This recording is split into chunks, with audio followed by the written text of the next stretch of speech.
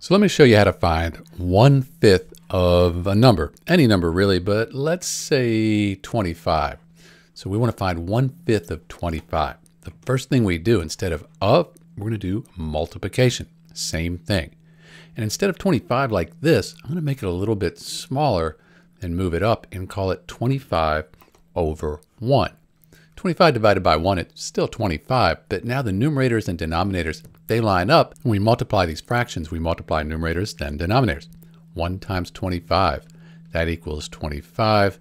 5 times 1 is 5. And if you divide 25 by 5, 5 goes into 25 5 times, because 5 times 5 is 25. So what we did, we took 1/5, and instead of, we multiplied, and we put that number over 1, so everything lined up. Then we multiply numerator, denominators, we end up with 5. So let's try another one. So pause and find 1/5 of the number 20.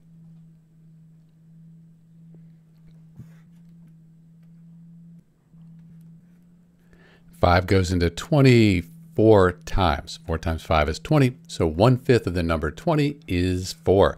And that's how you do it. This is Dr. V. Thanks for watching.